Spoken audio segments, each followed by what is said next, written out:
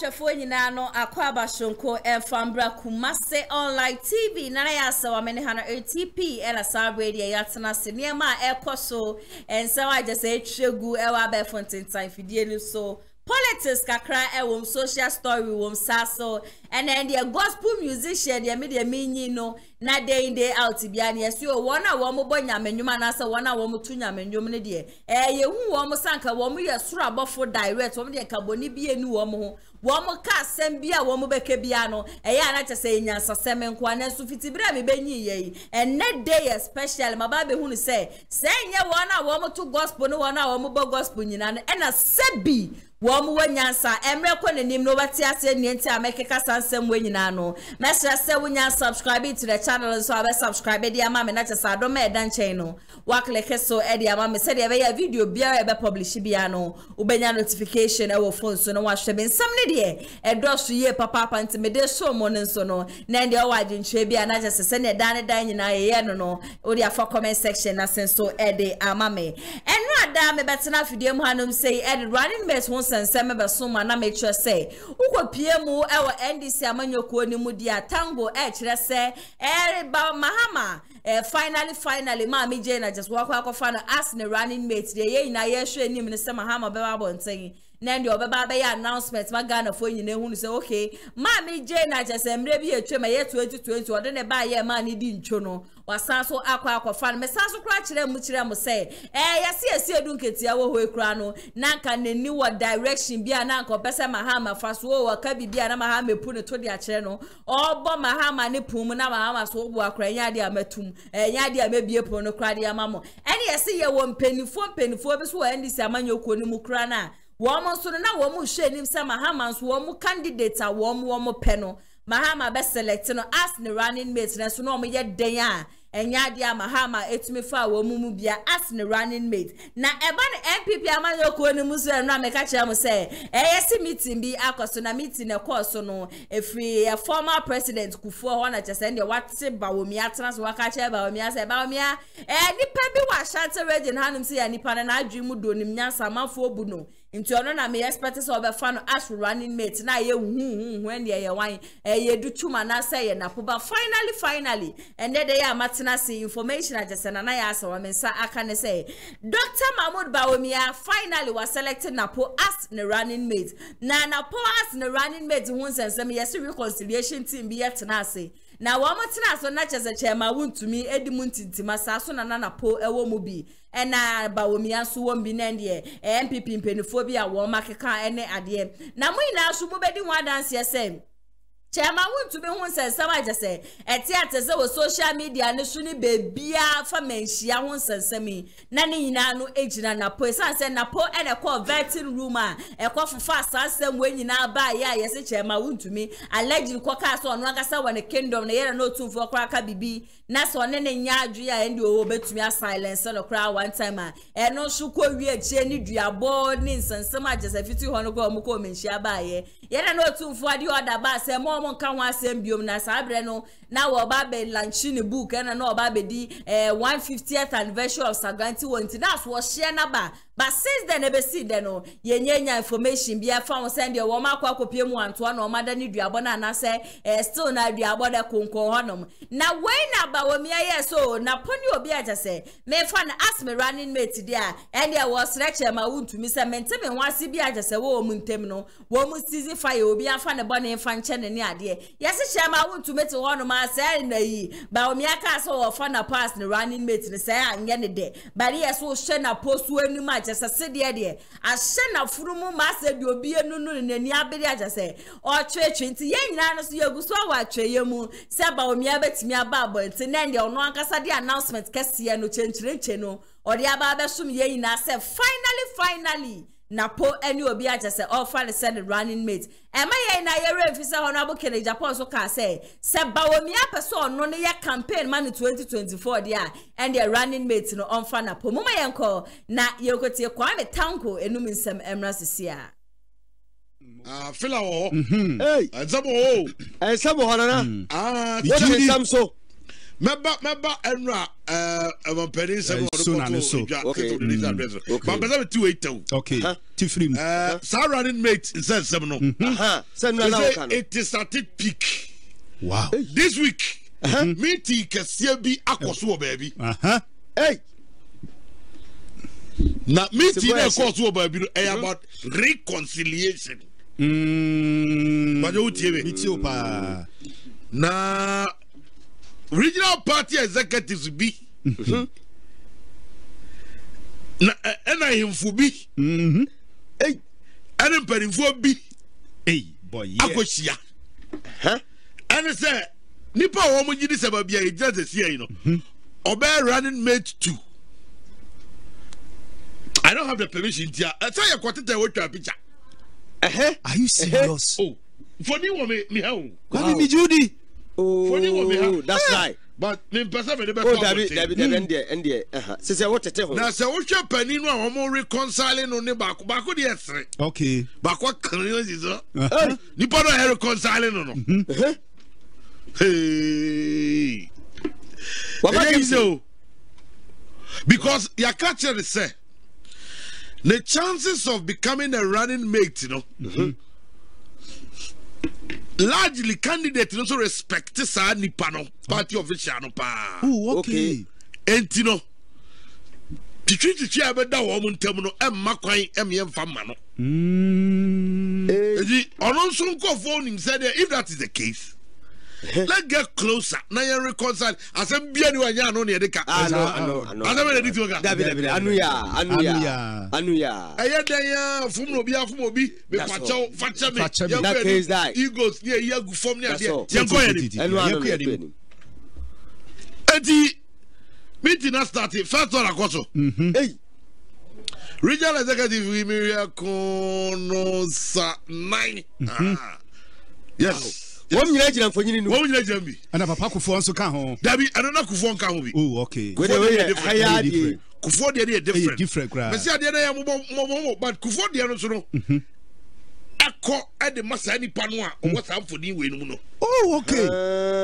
Me dey nka misro o mampani dada kufo dey otu omofo omfo. Enti mere bi na wotufo na yamfa no.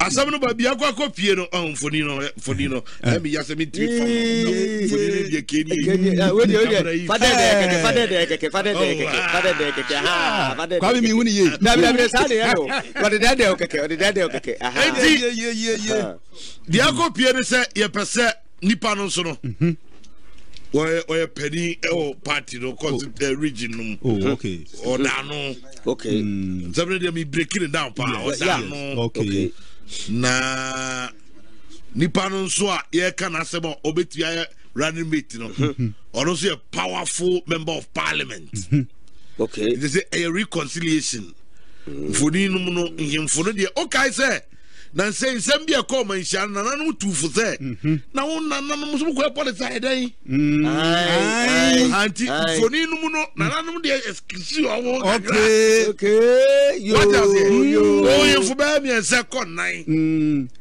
enti na me ka asa bia sanka wa me ka asa bia wo ye member of parliament kora dia na me ka asa chema wontumi a na ebisi no so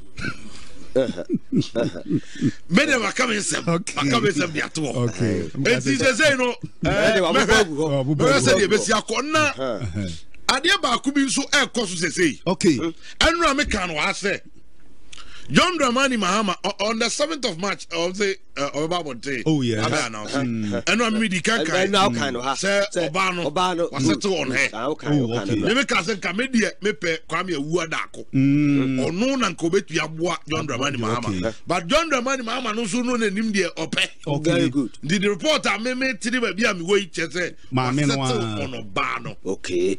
That's one only yes. Only neighbor. Yes. Mami J. Yes. Okay. There's this group within the NPP. Yeah, almost so say.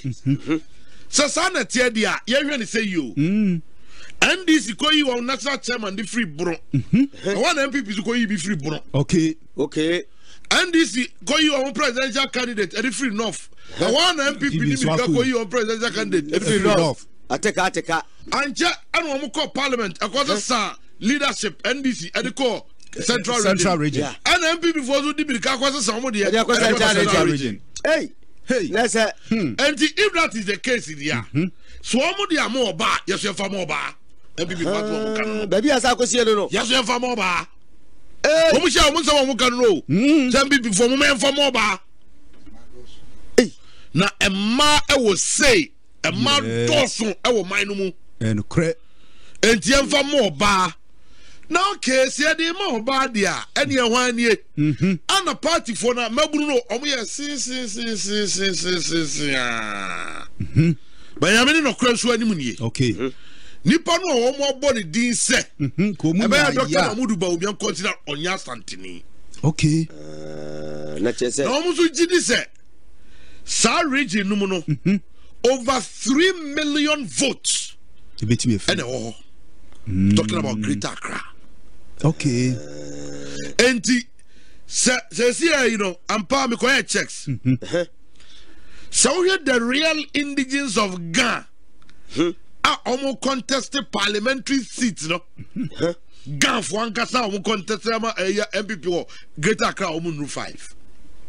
Oh, okay. Typical Ghana. Okay. Almost 5. Almost not quite how. I want to for several years. You will be more free. Okay. But you get it? Yeah.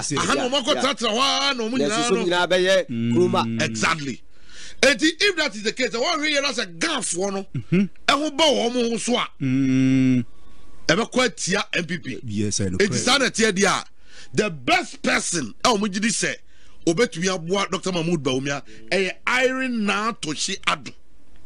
On that, so no. The youth in powered by NPP youth. Okay. Oh yes. Okay. Now me to me bo. I say okay. Martin somewhere the anya mama call back. Okay. Now me call who Irene now to she adu oye. Oye. No correct. Now ampani ampa say ose fata. Say omode running mate to the manwa that is if Dr. Mahmoud Bawumia consider oba. Okay. Omode manwa I tell you fantastically woman know your best. Say also consider oba. Boy, one of the finest politicians at Ghana. Oh, okay. Oh yes. Okay. One of the finest. Me can say Oko Tema Wester constituency member of parliament. Na oyobia wasum MPP party noa. And the constituency hono. So no mo kasa. Omo kire say adia maame no oye pa no. The welfare of the nipa ewo. Okay. Okay. Omo first before even infrastructure and the sane man. Okay. What do you nipa ho? Or sister, what's the school that I see what nipa no entimi nkomo. What is the essence? First and to cater for the person. Ma onya bibi ni. Ma onya adwuma bi nye. Ma onya baby fa de tinto. Na ama ono nso atimi anya hode akowura sa classroom. Tia. Mama bi Asamoah wakan ye wose ye nidi a ye beyo. Yo. Wo be sie na bia dia man ye nidi ya ye beyo. Ono ankasa no oye lawyer by profession. Okay. Or lawyer or learned nso. We sua dia. Enti say the MPP youth and so air cannon. So one march chairmanship, one march presidential candidate, one march leadership in parliament, one march running mates. Correct. I don't so say candidate. You get it. Now and your fair. And says America say and only Asamoah and now na maame so dey or correct woman. Okay. Oh yeah, a former member of parliament, or correct woman. Correct woman, pa. And only in your encounter, you say, or very humble, very respectful, easy going, easy to work with. Koyase mame Rebecca Nsumpo. Ladies and gentlemen. According to the NPP youth, I present to you.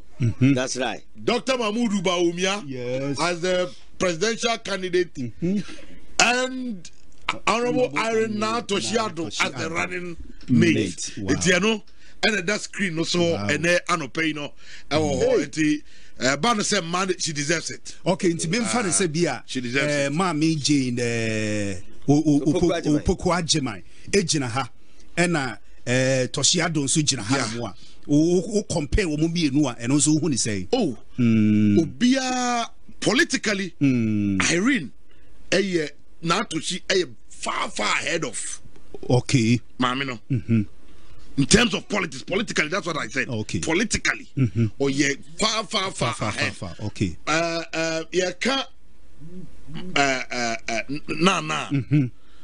Nana as it stands, Oko NDC party no more. Only constituency mean cast on free constituency. Only constituency. Only constituency in the sense that Onko Jinai.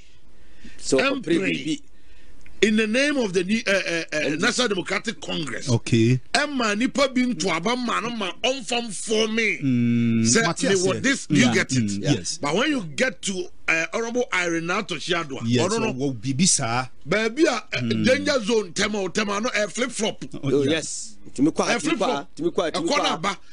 if utumi ko gina ho eweni it tells the caliber of a politician that you are. And no distinguish Irene Toshi ado edi free no. Do you get it? Eba no nguma suamu a na asuangoma equally sounds and Irene also a lawyer by profession. Oh yes. Unsuangoma be a lawyer.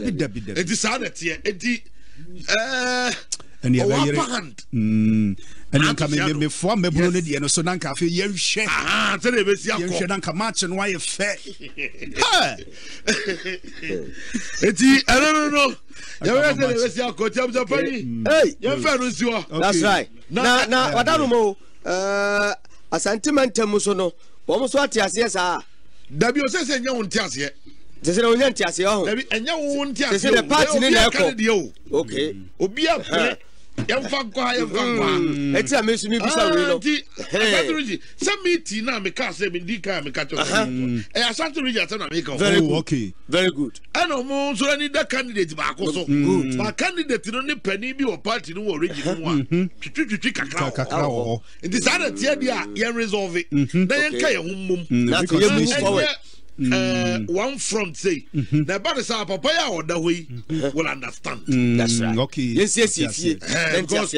Papa, you know what? I was saying I just said some no any aquaquity free Kwame Tanko enum abaniti reconciliation team ne dia wo matena se Bawumia ene wo munyina no akasa na Bawumia no omakasa ye no e se menteme ho ase bi aje se ekoso e wo napo ene chema wuntimi no wo muntiese wo muntem said ye be ya ba de so elected the running mate a wo so mutu before obi an ho ye kroje no obi an ho ye kroje so no ne chairman ntemi ye find ye obede na chesa wa find but lady no na Toshi, frankly speaking, she is a very beautiful lady. Or very I think she is 53 years.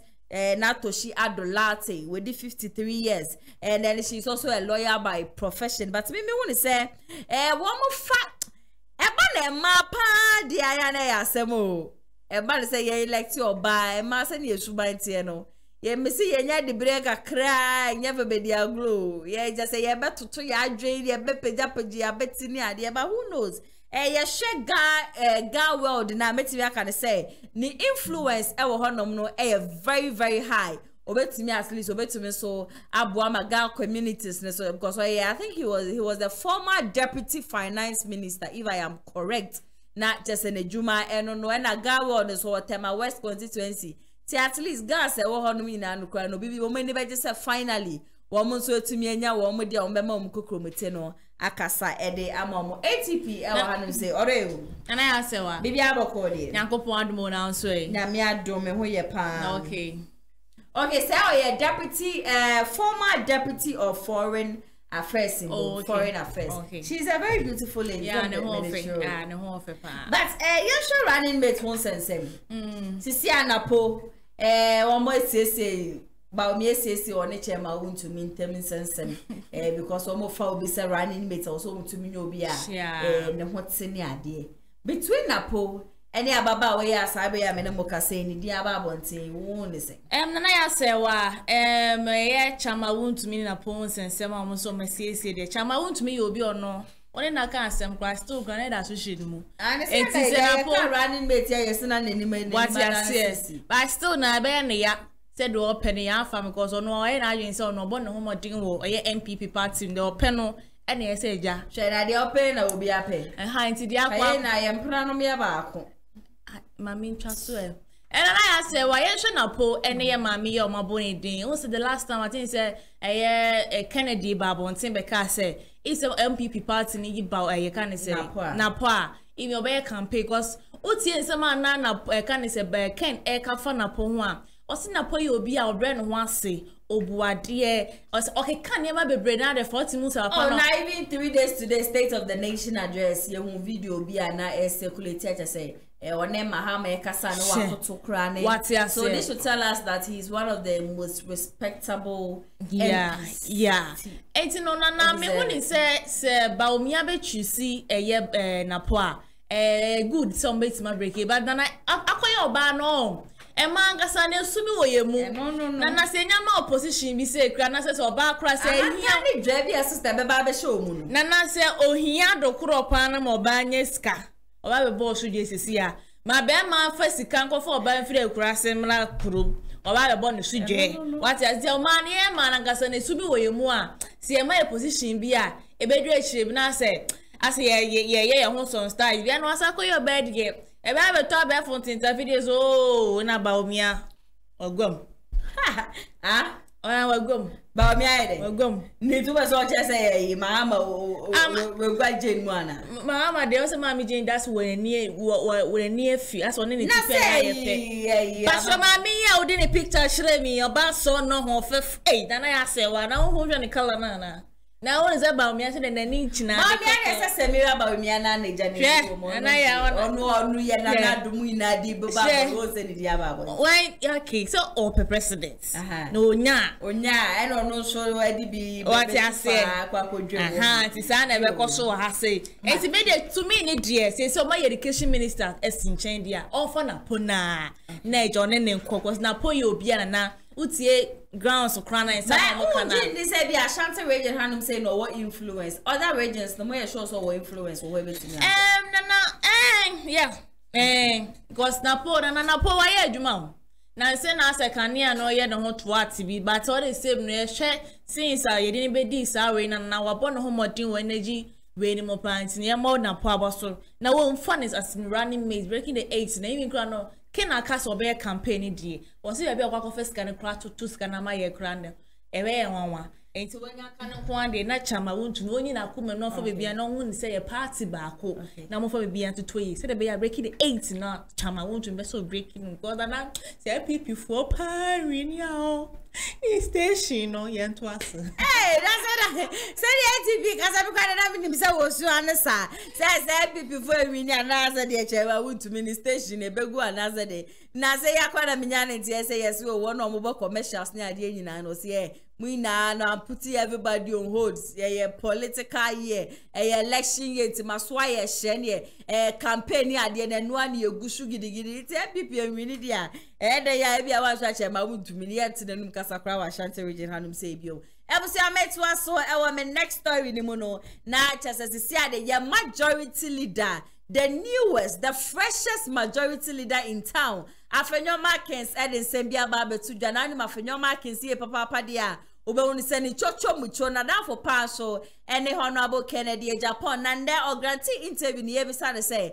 yes just send ye only honorable Kennedy Agyapong ti adenti ena just honorable Kennedy Agyapong ene Bawumia wamo contest no baso no went to me amba na wamba me defend honorable Kennedy Agyapong na way ena Afenyo Markins say chwe so before cross na honorable Kennedy Agyapong oba benya pepa say oba be stande as presidential candidate no edi ama MPP ama nyokuo no na wono Afenyo Markins one honorable Kennedy Agyapong na no mo ye ba ko agese wo mi na no na wo support ewo Bawumia no mo support ni ala no just wo mo makeka ho na wo hwese ne na dan for pa no na Bawumia so ye na dan for pa just wo mu di nkomo Bawumia tumi ba no ho wo fie ni ade nyina na from nowhere Honorable Kennedy Agyapong si wo ba no so ba begina as presidential candidate di ama MPP amanyoko no on the oche president na Mahamad Bawumia oche Bawumia tenase eno ka che ni say baby abokeka ko e minji ni se metimi aba abonte publicly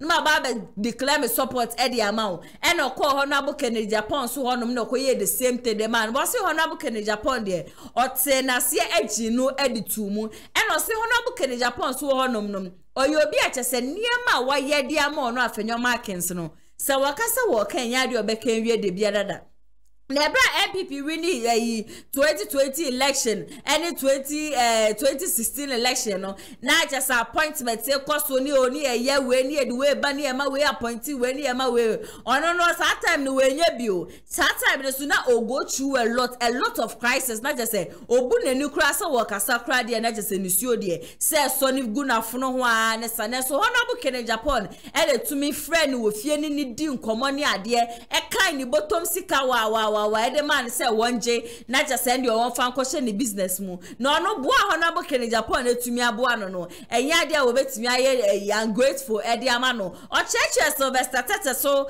ne misunderstanding the cause so between Onua Honorable Kennedy Agyapong e parliament house ye hu sa afenyo markings therefore ya na just say otumi gire mu esiesie de cause ne ade nyina no eno so kura ne de nsam de wa prove e de egu honum ye papa pakra no enti ne mehwe sa obeka me ho ne ye bekọ I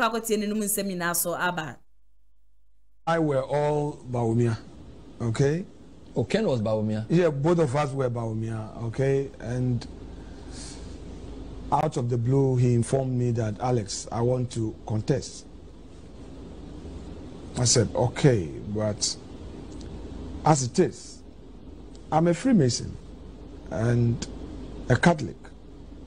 Which in itself is an issue. Well, because Catholics don't really. That's another debate. a debate for another day. I read as on that. I am a Freemason. Yeah. I'm a Catholic. I know how to respect friendship.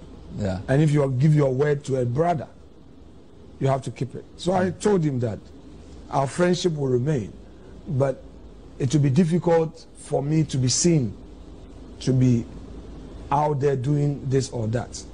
However, I would want to play that role of resolving, issues and being the. So he was comfortable with you playing that adjudication role within. He understood where I was coming from.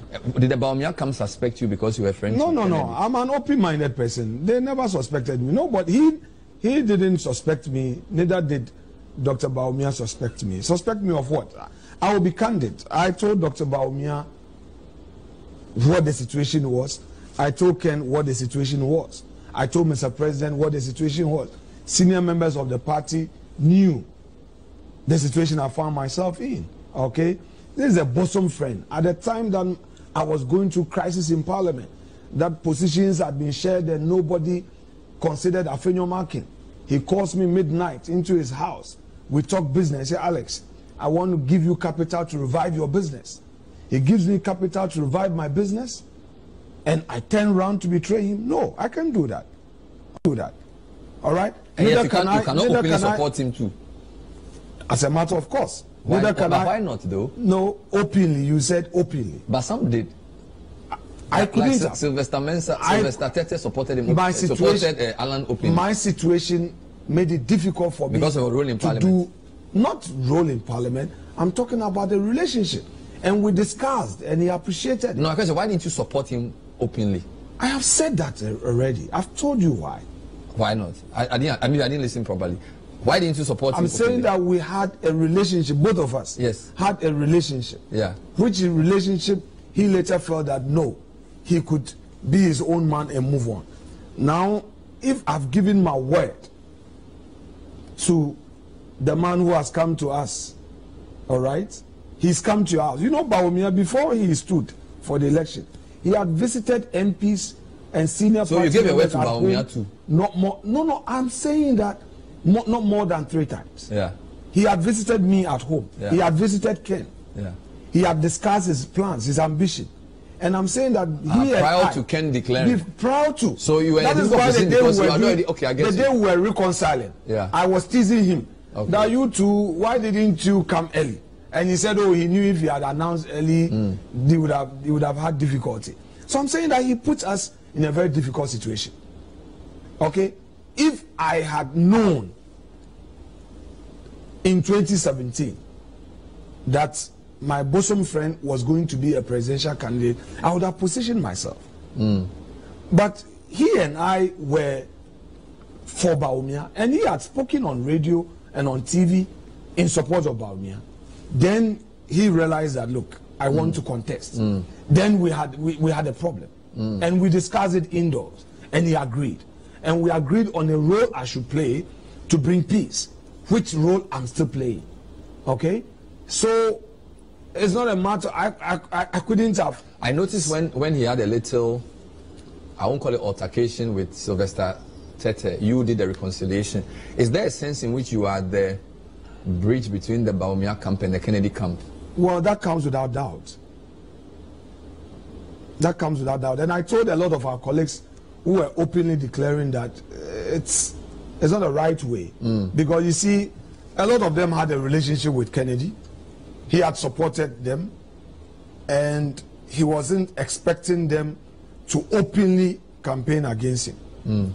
And what many people don't know is that that man has no ego. He's not a difficult guy at all. Kennedy easily forgives, but he can go through serious emotions if he feels you betrayed him. I think that's his. He reacts to the extreme. We haven't seen that. We'll get there. Everything will be fine. So is that one of your one of your remits as majority leader? He himself, to bring Kennedy back to he himself on KSM show made it clear that he has no problem with Doc. His problem is with some of his friends who betrayed him and said certain things about him. And that is where his pain is. So it's for us to work on that. It's for us to manage that. At least by the grace of God, some people that he didn't want to see eye to eye with, today they exchange hi, hello, it's saying boko, mihuye. So we are getting somewhere. All right? Can MPP win without his active campaign for Bawumia? Don't take me into certain territories. I won't answer that. No, is this a political analysis? No, it's not I'm not an analyst. I'm a politician.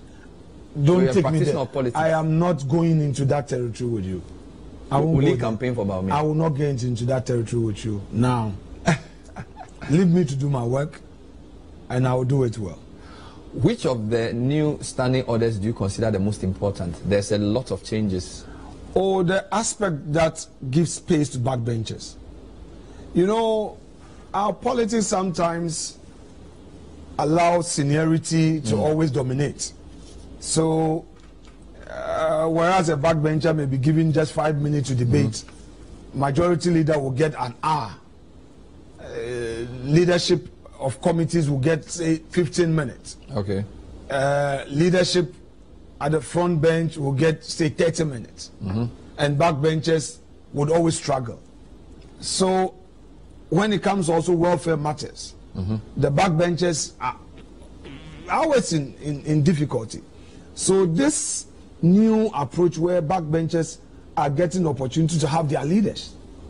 For you, that's important. That's one of the very, very important. And on welfare issues, on matters in their constituencies, it gives them the space to lobby.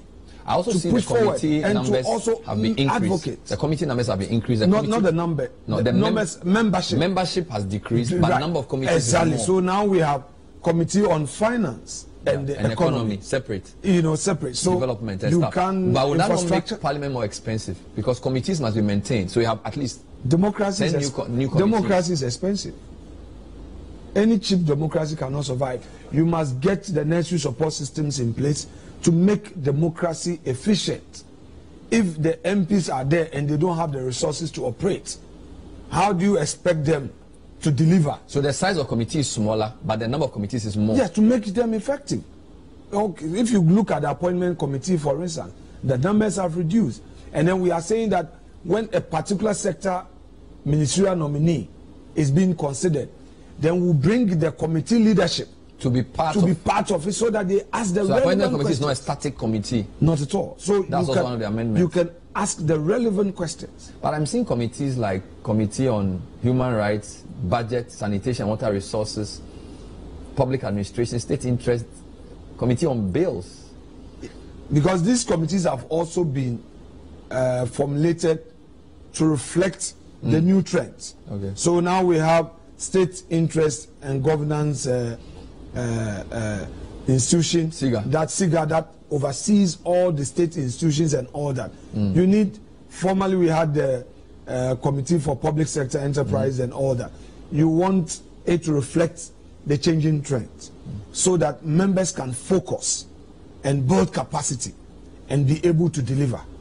And bear in mind that it's at the committee level that MPs are really able to assert themselves, are able to ask the relevant questions. As for the plenary work of 5-minute advocacy, 7-minute advocacy, it's not every MP who gets that opportunity. That is why sometimes I have a problem with assessing MPs only based on the plenary work, because a lot of the submissions are made at the committee level. Can you make what difference can you make as an injury time substitute? This is the view for the ministers and possibly for you as well. It's less than 9 months. A day in politics can be a whole 5-year period in politics. We are going into elections. The president and the party have taken a view that some party members who do not have elections at stake, who are not contesting again, by virtue of their age, they feel they are tired or they lost, should give way for those who have fire in their belly to take charge and lead. As a party, we made certain fundamental promises to Ghanaians. In spite of all challenges that we have faced, we've managed to implement successfully some of these policies. Foremost among them is the free There isn't time to go into that. So yes, you're saying it's possible to make a difference? Obviously, the short time you have. It depends on your approach, your determination. And I can tell you that all those in charge, or all those who have been given the opportunity, are ready to deliver. Let me make a correction from my side. I'm told that Honorable J.H. Agyapong was majority leader in 97. Yes. At the same time, J.H. Mensah was minority leader, and they were both from Brown BA. Yes, that's correct. So they are both JHs as well. We wish you well. Thank you very much. Hope to talk to you again soon. The opportunity to be on your platform, and thank you again. To be honest with you, we were fighting for Alex Markey. Yeah, na cha say no so ene yakwa kotie abaniti no uti afenyo Markins no munsama na cha say Honorable Kennedy Agyapong de osi oni ego oyi obi acha say wodoma obi acha say obi ben ne kra na se nipa na ne ho kire na oye nipa no adoye ba de ba ko ye ya wo wiase ne say wo be yi wakuma mu de be do obi be boa nipa no na the end of the day no nipa no e be yi uboni aye nipa be ya ungrateful to you it ye hye ne Honorable Kennedy Agyapong why ye bitter so much na. Me personally, I wouldn't blame him because wabua will be and yes, she said nipa na wabua no nipa no entu abama wana se nipa ne campaign and fama and you be see freedom of speech obi a wo de person na bra boye obi a wo de open wo na bra bom obi a wo de person no kokromoti no etu aba no edema no but checking the type of things people said about him yes especially how Akumsen and somehow how Akumsen kafa Honorable Kennedy Agyapong ho ko wi eche kra Honorable Kennedy Agyapong kra be kire mu se ono kra no ne pick up kra no oni ye kasa sabre ni nya no na esiwo ha Akumsen wo fie next at the end of the day just because na when je ho se Bawumia be gina as presidential candidate dia MPP amanyoko ni ntino wo be keka nsem be bra sense na emfata ye hwe nim se Honorable Kennedy Agyapong just dey wafum ni bia no odi ni pa no bo ne be che na che dey you taking it from the ATP na ya sewa afenyo Markins akasa na ma respect no woni ema bi ho okay ebi se wadan for pan obi twotwo pan no na ya sewa na me twotwo se ene Mr. Ernest ne se munyina mu kwa kope akensie bi a Some me ba mo na ase. Because me to me ko tie we echi na we wini amasa about that. Be me to me yes. It's quite now of fast na. And one so fast so Timmy call Kennedy was our call about me. I'll catch on say he say because of it and it's good. Son and I can ko bi aye. But so be I and said Omanya say Bawumia ba say slow to say yes Bawumia promises so about fan advice. Eninde enu to Nana ya say wa de wa ye no de na ne kwan so ano no enani ne nyina oda so ne Canadian tem ye fine the Canadian ko jan baby money din said what ya say enti no ne me bi on my people for na so musua from mo am colleagues no ho ade ba pay na wa kire mature pa maturity na wa say wa hu ni say ye wa nyina kasa because ye should de chama woot me ye oyina ni mo ko say Bawumia say ken ne ka Canadian wini ko betima ko say Canadian man position na say na say honorable Kennedy who say okay bia wasiane de wo mo de ye me nyina echi na wo mu tiri mu say esan say me yo bia me de bone echenti no wo ma fo me no wo so ma ti committee unity committee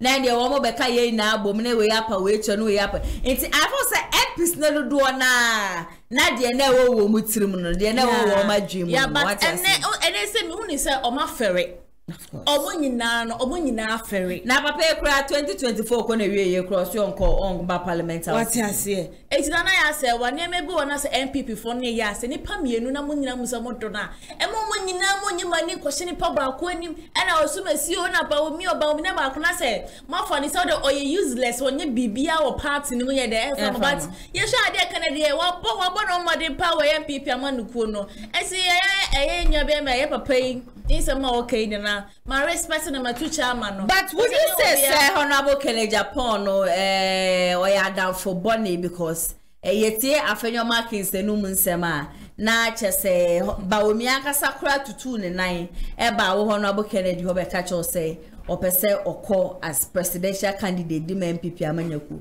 wujitu mo sha say ganti interviews na wo di no Adansie ye campaign na afi from nowhere wo so ba say na me so kra no me ba be ko bi asha say ke kansam de fa Bawumia ho na ya say wa me woni say nya bone be de hu say oh like serious na ya say wa say bia wo pay SP madam for pano makoda sunye so ama sunye na chem say da bi e bia guy school yi kwe una betima bo ma school na ko nanimu ti say da so ko ne ko jina bi enye bone na ya say wa fo ameso edi me ho Adansie na ya say ma di ho Adansie achira ewiase nyina say Bawumia ye obi ade ne begina so on nye president of Ghana satan na wunya nye waje say wo ba wo ati wunya ye waje say wo ba na run about santa wait full stop on finfi na wa sha say to ayampia de ma me Bawumia na ya tie me se me no kwa akogina kansie na ma wo ba me ho no be ka che ihana me ko ba bi so me ko Ghana most beautiful okay me so akoda no da bi na me so me ko bia ya hwe se betima fa na je ma fa me baby the same thing na Canada ba na Canada onim say de tie bia no Ghana for as a delegate ne be to oba no e de because na me hu ni say ebo na bia was na ba Canada nim say Ghana for be delegate be to oba ma wan ato aba no Kennedy okay but fair delegate for na kwotuma aja and wo mo kwotuma no obi a wo se madam for me be koma be ka kire na wo so be ko bia no wa hyase e condemn me wa hyase toto ayampia de ma me gumeni masene ade na so yenka no kure wo be di no kure pa se Bawumia wenjina baby an cancer mbone di afa Kennedy Agyapong ho da ene de wa be di no kure na so Kennedy Agyapong no kompreko baby an no be jina bia no ka se di ti aba na onsa na wo hwe eye Bawumia ne nkrofo na omo ye campaign di man omo ko radio station TV station na no mo ka se ti aso Kennedy se me nka wo mo ne nkrofo asem Kennedy so nkrofo so kra so mo ka se ti aba ba wo hwe ne ria na enema na toto bona na no de bi se chama wuntumi abranti ewu yesi Kennedy ne ku no na ensem bi wonum na wo kana hunsa asem ya make ye di pepe konso mte ma menka enji sansem na ne nyina ka wo bi na ma Kennedy bi hu ni se ode ba bonten be ka sansem ba ichi kra no ba bonten kra be ka se ensem o kan nyina na ye fan che no because ni nya ya kan se ne nyina ye pre e na obi e ka de betia na wo di obi ka bi che wo di ewedwa ya na wo nya sese you see me black man. I can't say na yeko. What why am piama me? Men crop for Baba to be ama with your way down tire pile cook. Yeah, for na kasana fititete. Anam ni MPP de biaka. Te si and MPP no. Atetia pansa. Oh, a process. Ya de mu hia ne seja. Ye kokofo otimi boa ma MPP gina ye no. Say otimi tenase. Na osanso ko mu nyina sabo na tenase no kra no. Mo de na nado dan kwekufu ado ba na kofo ya mu no kra no. Na Only baby. Alangash. What's up for Tanachi? Alan, they're not for so pass a one bro. No, I'm so moving between Alan and then another Danko Kufado. Not a Kufa as support Alan saying, Mimi only saw Uncle no name dear what Alan. And no name dear Blanado about Baby. And I mean, the reason why you soon see now. On my MPP, the man require I am a from. Said a bear over good Ghana for the what's your say? It's in a lot to be a son and you papa nutri. Then I was so many more go see. And also so many I mean, demon me real man who say, no him say be saved, but no one was said they met in the party. Oh, okay. And to go for a vim lady crack and what's your say to go for a tanachi. Now, so about Ken was not for hobby. And you may be one man, I could for teacher, yes, say. Hey, 2024 election, they make us work on this 2024 election, no. And you better, and you for baby, bro, yes, penny for beer, just say yes, one more tata, mouth which ya. Some penny for Shukrana just end their battle, other parties no more, what would the moon tintima? It's a one with the moon tintima, just a 1 hour. Back, 2024.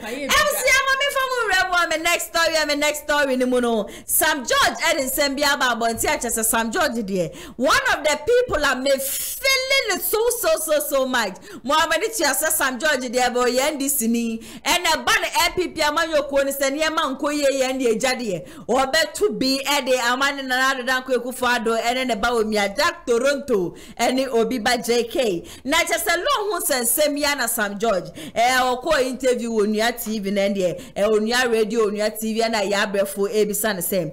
Mama time, Mama so bobesia. Nana dan kweku for the time on so bobesia. Ne ba ne say na just NDC amoyoko no. Nana de wa bobesia mo mani din da just de bia ni choka no se share. Yabre from said ye kwaso no nim de kwaso no shadante ye. Mame bubom na ma wontie. Nana dan kweku for the wo honumi. O man na ye woman ye presidential jets. Aside the no so crown your British Airways. Aside the no crown your Emirates. National Nado dan Kufuado, Ado Showboy, Ado Gaga, Ado Kalipo. Or so one of the flights ni na no one pet. Or pet your war to kwaya ko baby, I will bet to me flights in the moon. Nanny dear wapen and langa drabby dear canoe. Nandy a doggy, I friend a doggy, the woman to me Bobby will play the moon. Woman to me a sepa woman who will play the moon. And yes, another dan Kufuado, ready free Sam George honum neba o to me free o my mu na chese Ghana yellow ni ade na nado danko Kufuado wakwa akwaji nyina no na ne de wetu fa no akwa akopie mu Switzerland no akwa akwaji eye plane e wo honum na plane kra ne yese per 1 hour. 17,000 Ghana cedis. And yes, kaketwa. Now before sana plane never free Switzerland honum. Everybody biemu or my God, everybody China now da Kufuado no crano. Now just say buye ningu to say bia. Woma spend by 8 hours. Na sa 8 hours no. Odi na da Kufuado free hanum si yako baby a walk out call crano.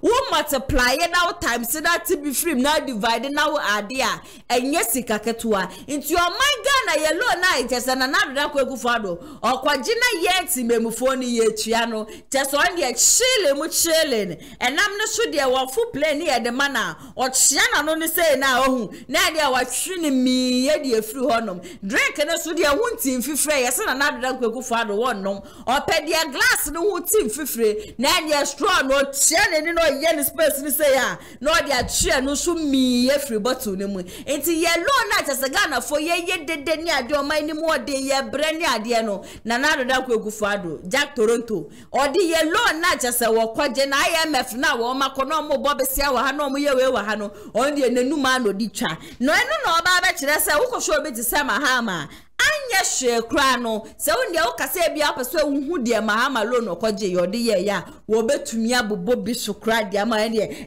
Kwame Nkoma Seko interchange de mahama mo pia fo ba ye loan akwaje ye ina no wo di abo adwuma ye papa mama ye nkoni ko tie Sam George no mu nsabemra sesia. I'm more complaining about excessive borrowing. I remember vividly, say His Excellency, and then even Ken Oforiatta said, I mean, they have records of what they've done with the money you are talking about. I buying a memo ye the sikana and ye a buying bobosia at the yeniema.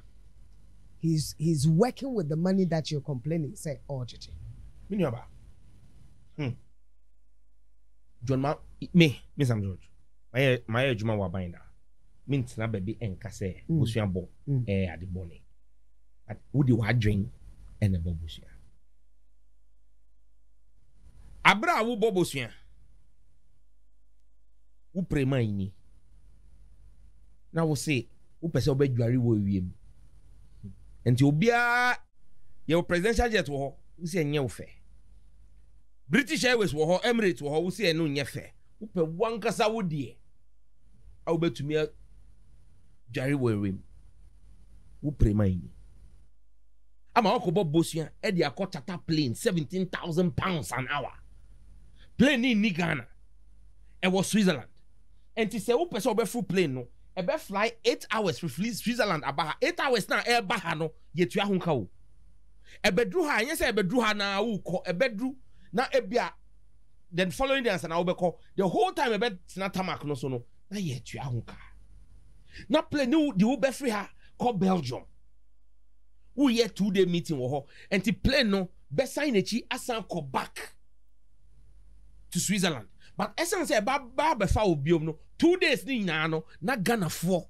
yetu ahonka wo bia na be ka kire me say wa bobusu di aye adwuma no we na yo mama bobusu wo bisa me say odi ye den ya me bisa wo say ye me ka kire say dimechi na yenko Kwame Nkrumah circle me de bia me ti no de bia me fa circle ansa na me ko adwuma ansa na ye Kwame Nkrumah circle interchange we did 40 minutes it was circle roundabout 40 minutes traffic no start free alajo ene se enye traffic kakra trotrofo na omo wo PNT enim ho no 2 minutes 3 minutes now wait him enti I save time I save fuel I am more productive and no so man so amuye minyaba mama ka sem chiro yesi yabo omine saying show evidence that the project was inflated. Again, I even hold the view that the interest of the Ghanaian people is not necessarily in how much the project cost, but in the value of the project. But if you have evidence that the project is inflated, show it. Akufo-Addo said Kaswa interchange was inflated. I'm a Ghana Institute of Engineers ebe train na dia. Kwabene Agyapong or a senior of School of Engineering eba out ebe say na the way the one can die. Because if you look at the cost of a project and say, oh, interchange way cost say inflated. Now we name the structure of the interchange because we show Kaswa interchange project now. We project no 170 million. Hey, interchange baku.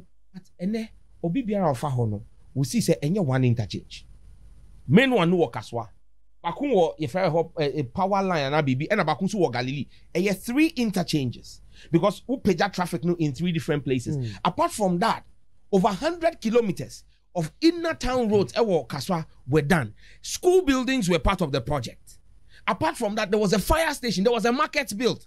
Because John Mahama had what we call the integrated development approach. Because Nyaye Yene say, Nyawbeko kofa bosuan baako etu ahonka because bosuan bia wo fa no e ka wo ho. Wo be fa bosuan baako for school dan, na wo fa bosuan baako for fire station. Na as one. It makes it cheaper to take that facility. Another road I hear and say fufu solar. If you've used that road every single village. Fufusu Solar goes through over 24 communities, villages and towns. Every town, you need town tenase. Every say almost say, Upeden chips compound, school block, and a mechanized borehole. And every community, the road passed through, got a value for the road passing through. So if you just take the value of the project and want to compare it with a regular interchange, just interchange now, it will look inflated. What be some say John Mahama Bosi and boy or the year Bank of Ghana Hospital. Baby Akufado ministers ni now woman COVID. Esan say won ye party. Akufado ye Christmas party. Abra yesi obia wo lockdown no. Woman ministers won ye party e ma woman COVID. That COVID now woman no. Hotel now die ji wo ayaresa no. Bank of Ghana Hospital. Sa Bank of Ghana Hospital no every Bank of Ghana na Shiru Isahaku and the governor of the bank. Bank of Ghana sikano and na omde and Bank of Ghana no nya omo bolos. Omo dika 60 billion. E kanechi no omo si baby omo ti no Bank of Ghana die no omo si earthquake. Earthquake inti omo si $250 million. That is $250 million. New office. Someone say, where are the priorities of these people? John Mahama, I didn't know this in the Ridge Hospital, UGMC, Terminal 3, Kumasi International Airport, Tamale Airport. There be Tamale ni Kumasi na de Nanado na baby ano. He's even all the was so nanim. I say or what to need I would have even appreciated there was a first and a second. Me airports. Yeah, because the phase 1 of the airports for credits in there for Mahama, but the phase 2 is for Danado Dakwaku. If it's a man share project in Asia, where then your phase 2. Phase 1 was to expand the runway. Yes, sure. And install lightning to allow nighttime landing. Yes. Because to me, international airport status without nighttime navigation systems. You install here, Emma, President Mahama flew straight from London to Kumasi. I want to Oko program Otum for Hoa DJ Nuko Bo Nyumbi Awasaya Edani Asemno. Lumbanyum. That program, he flew straight from London at night into the place. Otum for himself flew straight from South Africa into Kumasi at night. Then we started with the contractors. The contractor needing a contractor Ghana Limited. A Brazilian contractor. We did phase 1 and the funding for phase 2 was already being negotiated and Sana year free office. We had not finished the funding for phase 2 of KJTR. That's why up till now, KJTR phase 2 has not happened. But it's ongoing. KJTR has not happened. It's not happened. Tamale International Airport, I was part of the team that went from the presidency to inspect in 2015. We had finished the runway. We actually flew people to Mecca from Tamale in 2015. We used a wide-body 777. Boeing 777 to fly people from Tamale. Because from Tamale to Jeddah is short. A facelift. Who's it? Facelift Abaho. Oh, and that's what I'm saying to you, that it is the same contractor that's building. Now, normally once you engage a contractor, the projects are phased out. Yen to me, ukoji bosuyan baku for the whole thing. Again, the problem with that is when you are not done, if you don't take the whole project money at once. Because ukoji, the whole project, you 300 million. But phase 1, you're 170 million. Phase 2, you're 130 million. Who could get 300 now? You are not using all the 300 at the same time. But what you need now at once, interest is being calculated on the whole 300. So it is wiser and safer to take what you need for the first phase. Because to me, yeah, phase 2, so yeah, phase 1. Yeah. So you tell the bank, we're doing 300, but we're doing 170 for the beginning. So already the bank is aware. Said there is a phase 2 that is based on this, and the benefit of phase 2, they say you don't go through all the rigorous things I will go through for phase 1 because project is already underway with the same contractor. This is the evidence of what John Mahama did. Mimao, typical example of Terminal 3. Terminal 3, John Mahama say, airport 4, take it to be a wood tunnel. you take your time and look at the breakdown and see the amount of taxes a airport company now, and yes, small. And see, a buying ebeji bosuano, but yen will only act as guarantors. Airport company, no, a kind of better would and then you will pay from your own monies you generate. 2015, 2016, no. The whole of 2016, they serviced the loan. 2017, they were even servicing the loan. Then Ken Oforiatta decided, say, Sasikano Obekwa collateralize. And then as we speak, that loan is in default. I'm now 3. Because they've collateralized the money. Sika bebrebi ananado abosu an wakojino. Chreme. Well, why are quite 10,800 and over? 55 kilometers of roads. Nyaba. Honorable. Ekwan. Enye nchini a ewo nkwan mo. A obeka se wonhu. Se ye kwan a. Mahama time. Who kai say ye wo bibi 2015 na your friend Mahama Magic. Nkrofo to me free fie anopa. Who ko fie enwumre no wo be pa wo fie enim. ABC wo cantonment. Wo be pa wo fie enim. Onua 95.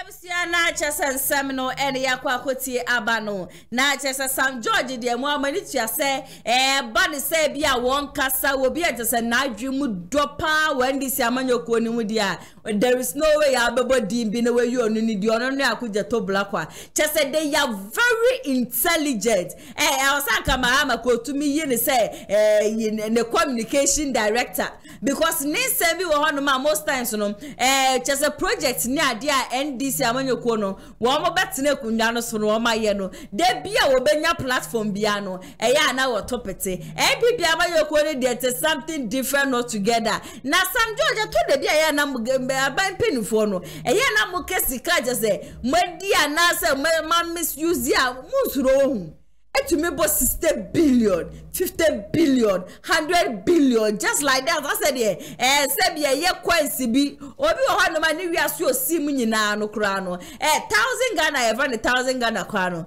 nani si bi so kra na nkanani aba abebo bi so na so aban penifo no wo mo bosika no wo bonnet say there wo mo bo kwansi bi say 70% and that's 40% yes am keto am say me de bo remo my next story no Sam George Kroya and I watch her say Nana Danko Ekufuado Ebra now your State of the Nation address I watch her so you sure bit to say Bawumia is the competent man Bawumia no obi just say obetimi aboa MPP amanyoko mo breaking the 8 the digitalization man no just nsema oprugu honum di Bawumia ho Adansie ne ade nyina no eno na Sam George say the Nana Danko Ekufuado kasa no anka so hu so niema nyina na hyadan yebokosa na say the Bawumia no onu no ho na just say there was church onu ankasa no oreresa shena motuo ma no enunu ne ho na ono asato no ahya asase no chese wo sere na Danko Ekufuado kra wo hoi Bawumia ukofa ne say one brand na just say the omeboa economy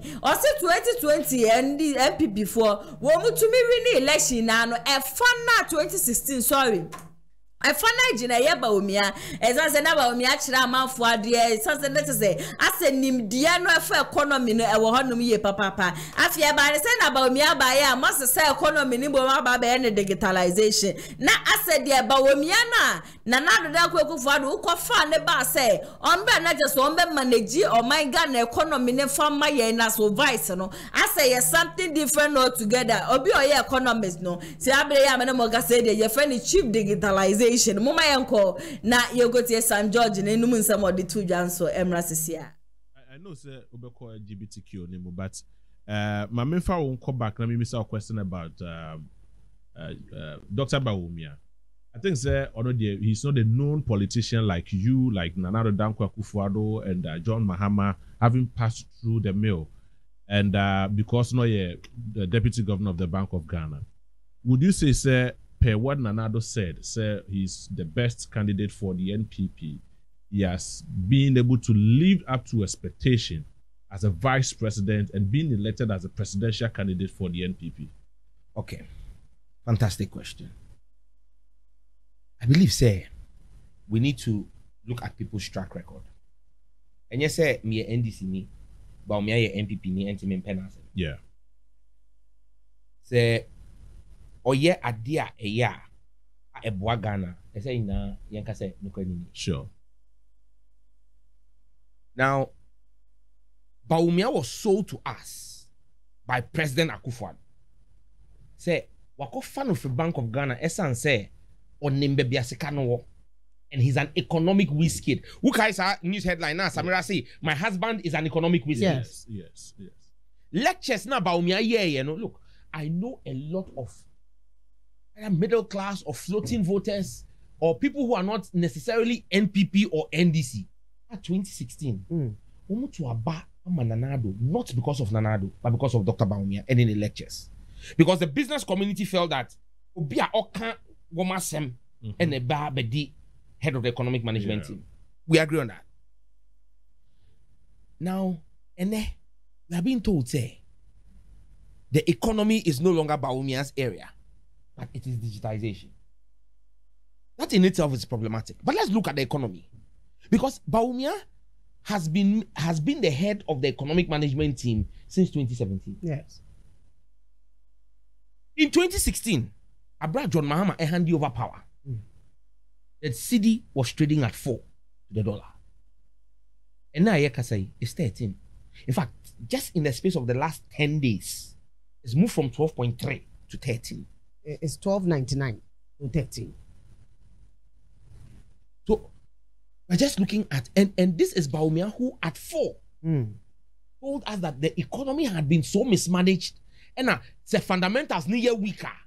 Currency need depreciate, currency exchange rate will expose you. Yeah. Now no, and yet 4, and yet 6. In fact, Mukai say he's done a lecture on that. Because there was no sense in it. There was no logic in it. He said it was true before and it is true now. Now, yeah. But he said you cannot say the economy is weak because the cedi is depreciating. So what's the sense in what he said? The economy then is different from the economy now. How is the economy different? What you must hear? I mean, he's tickling himself and laughing. Because this is the same man who 100 days in office in 2017, Echo Joy FM Studios. I can say, "Wa arrested dollar no, and the key no." I'm IGP. And I remind people, say, even as at January 1st, 2021, after the first 4 years, the cedi was only 6 to the dollar. The cedi was 6 to the dollar. Yes, that's true. That's true. In the space of 1 year, and then 12 ni 13 a year can yapa hudao. We went to 16. And so now all of a sudden it dropped down to 8, then came to 10, and now we are back to 12. That one was Russia, Ukraine. I'm not sure that. Let's not go back to that. Russia, Ukraine? And COVID. Sam George, Mr. Sam George, dollar de nana Bawumia no kwasem or Rocky ye the kidima IGP. Next was an answer ya cromphone or my tete say we baby bonwano or meshi obi no ma boro no margin when you mean into IGP the key ne kwako sieno and them sacro for to chair the swagers wo mujikino. Efri ni sem no muko bie enti eri omuko bie ye na ndie $1 buy ya na say hu ye dey buy ho so no na just say cost 16 Ghana cedis 15 Ghana 14 13 12 na ya sem ketua kra mo fa che Bawumia nyo no achidi o che dollar no Bawumia buy wa be ya de but ye no kwase be ye hu kakra obi ag ye nim say yes yo economy ni de onimu power be bo Ghana yesika sem so ni ade e be frefre Bawayi Mahamadi no ye incompetent ni ade nyina na afia ba ne say na brande o hwe economy hono na agese nya de be farmant o say de ma me nchie me ni kakra no na me fa wrem wo digitalization e bie no e de be bo ATP na ya sewa and Sam George akasawo ai de bia me kasa MPP and NDC ni nyina the same thing no mo amoye say MPP ni nya opportunity ni kwotena hono na MPP opposition the same thing na MPP ni so ye de ebe kind no politics ni de I so be a to ayam piama na yonko wa be wura wa be wura be bi nya na wura wa nso en wura so na de na wura na wuti ensema Sam George kan na do oba na jetis wo so on popo no ane de na fine kosi na ye posia bo a omobo amode ba omanga na mu nyina ekugo mbotom ena no de fa hwan broni na eja muti jebuye jet na se ye omutwa wo ati ase na ye Ghana for ye ti ase ya ye bre na Yenya so o my Ghana mu an ye ti say ye Mahama tabli card ama Mesbe ni Tracy Boache. Nana ya sewa. Yes. Say na wa habi. And then na Tracy Boache and then na Shumesi and na say na confirm no so mu say so too free ha e call hefa.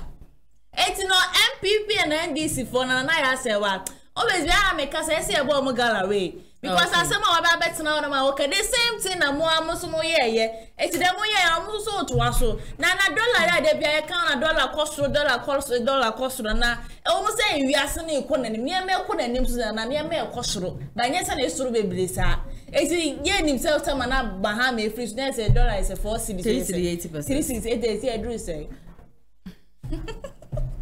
yana how many years ni 8 years. 80 no me fan say 8 years ni. Sa 8 years na wo kwa kotopia water na say. Oh, sometimes na pure tie 10 pesos. But and the pure water say 50 pesos. That time wo na do calipo na say. Oh, sometimes na calipo say 40 pesos or said. And the calipo 40 this 50 pesos. 80 no who ni say e wi ase ni kwa nanim. Then you see what any mind to say ya membership ba wuntumi. Yeah, and I just watch $1 no. And I watch $1 na $2 na still na watch ni san fashion bottom man. Why na $1 na ekoso as you be an economist. So you should know what to do. Dollar na say bia wo mind mu enye UK for wo dollar na ekoso. Ye sidi no e na chese mfaso ni su na ma dollar ni mboma ba be sen ho. Inti ende me fa me kasa na o man ni ko nanim na o man ni ko nanim wo na kasa na onim so o man ni ko nanim na wo be kasa ye ba na dollar ni ko na dollar ko say bo akakara e ko so mo am wo mpena no we yi ni na bo ye ya akosi ko dan ko de be de na bo aye mo am mpena no ma mo bibi kakra de end no temi Bawumia e na fe John Mahama omo me anu nyina Bawumia o me ye president da e mate na wodi da e na afi no person wo ba. And at that time, na next will drive a car and no one driver in a muko fee. And also one call on the person or to us. Oh, where's that? What was that way? All who say what they need to know, but said Joe did get an every Friday. Many Dawasa Bua or Wado. One I ended digitalization for a woman near you, sister. Mahama, and a Bawumia. Where's he say? Where's he say? Then I shall be a quack, 7 December. But I'm a person Ghana for you, Nazi, as you say. Aya about to na ye kwa no ye bo bi a one obemesi ka ba my Ghana mo ba se empe me bra na for ka se tema na John Mahama to so no na amemo ni mo ode ba na sika wo ho ba ye hwe aye Jack Toronto ebne so asika o ni body sika eju ya edin ko munya kwa light ni ho what you say enso ni de bi e ka se John Mahama enenye enti no na same de Ghana for ye pressure shane obia obetima bo Ghana fa ne ntuma pefra hwehama fo wiwe school ti fie hwen kokko nkrasi na be 30 years ni obi kura nya light ohun light krasi da e bi order Ghana mo ko 60 something what enso no afene so na se ekoto ba kokoto aba de ma enti na ye demoto no we kan na me ni problem but ye po bia o se na wo se ye se wo ba 24 hour economy ni de ke kan no who is so bad and now over me fan ko chia se bia ko ese na neska na fan e bai na cow da honum na fan that be adena wo kan ye no braba the same thing for my yet memfo na o se de bia me ka se edisi wo mema say yeah be kom no na chese ndwuma NPP awanyoko no so wo ma ye ne de Sam George ebobo so no e bi kwa na 0.003 na so se NPP amanyoko no wo munim mema jase wo munim kasa wo mu mema adwudwa nti no wo mutena wonom na jase ne sika baba de ye nchendi ni ade nko wo mutumi nton wo mu ndwuma papa na wo ma ye wo man Ghana and it's na de bia na NDC amanyoko no wo mutumi ewi ni because anya hwe no Sam George wo honom a obeba be kasa Sam Jefi wo honom a obeba be kasa okuje to wo honom a jese obeba no oba be toto ayampia ba ye tu ye ni ko hwe MPP amanyoko obi edi ke tabai na wo mo obetumi aba bonti aba be kasa chaba wo tu bi die wonim ya kasa ye toto ayampia na de ye peja ya beti eyi mo eyi ye ka ya brante ya sasa na nse ye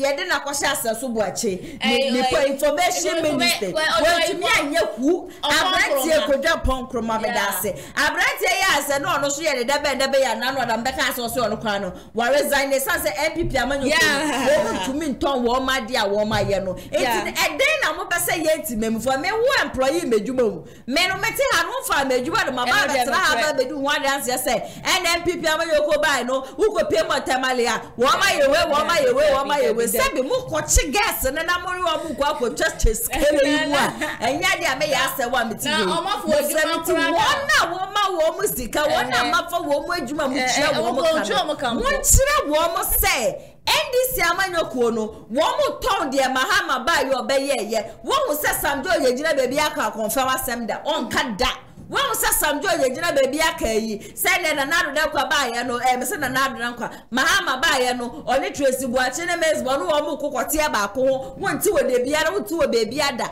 ne niema papa no ba ye a wo be ye no eno wo na wo mu bebo hu de ru akasa iti MPP amanyokuo chama untumi yi ano den din ru den na mo ye eye question na mi bi samo mu hwe nim se mu be break the 8 o munuma papa amaye no munka obi be de ehu nende de bia ne e kana na do bai no meye bibia na we bai no meye bibia nanso NDC for no mahama wa ba betina ekunwa na chi for 8 good years wo mu gusu adi ne ho sempa enti mo pese mo cha ye say ye free senior high school free ho no ma na do dan ko ekufu do bai no ye bibia bi o ma na anana say enrada is any 3 days or say a state of nation address nana work say or the tracker bi aba performance tracker sister by this time ye moye dada eno kran wo mo lunch lunch na wo lunch na ma agronom di o ya say wa wo mani mbede say wo mo mani so sana me hu no ere wo ni na do kwaro kwaro no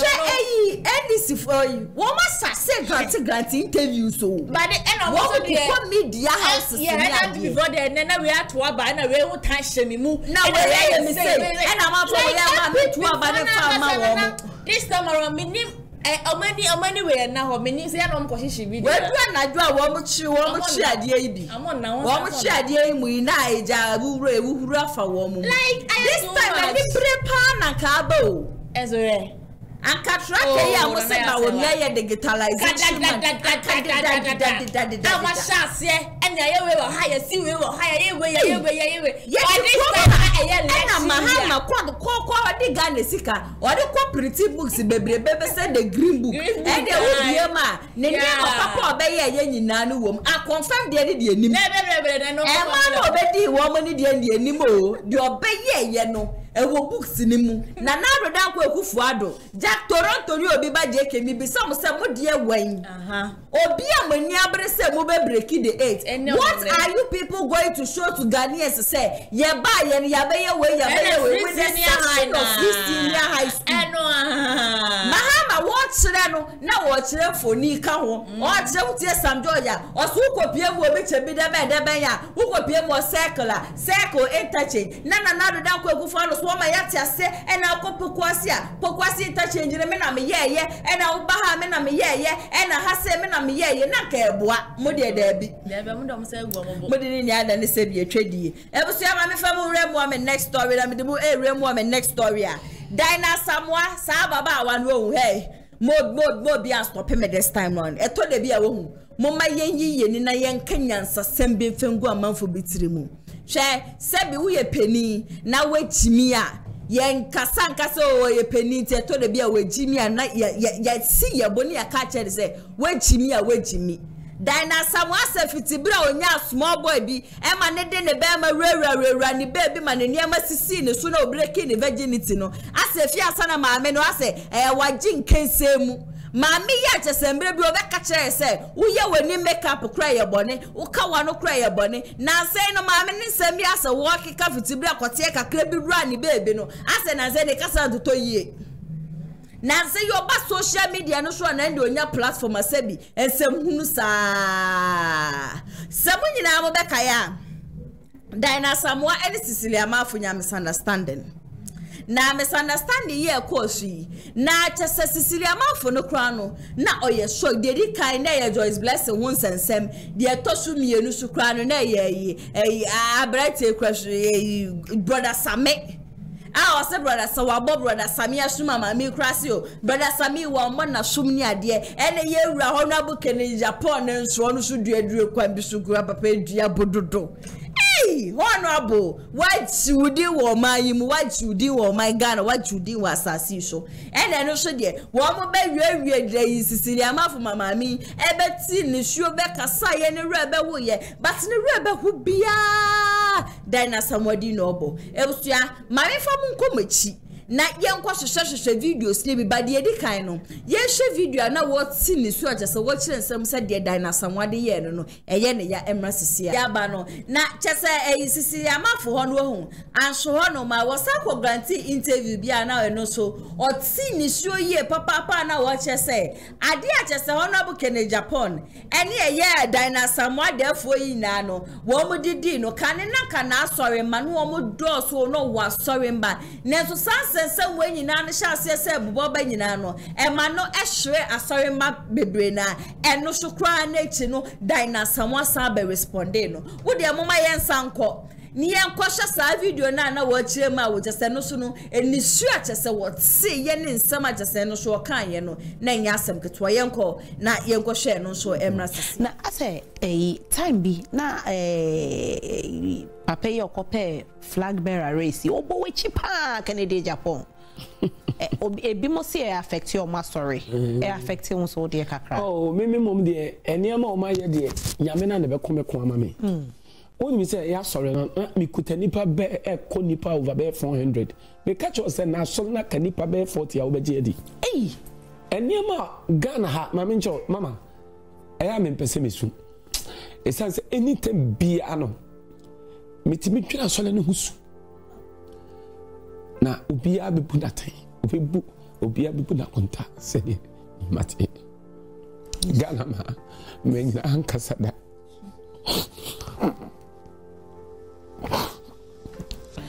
enyina ankasa mpose minu ya dai na sabo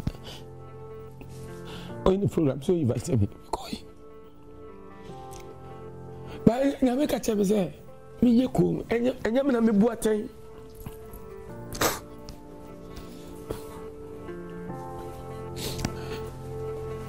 enya me na mebu atai de ofre wa dwuma ni no ono ne akatwa enipa kura afa me so asachara wo Ghana ampo ewo menum tu me kura no e do so kura che wo mobo aso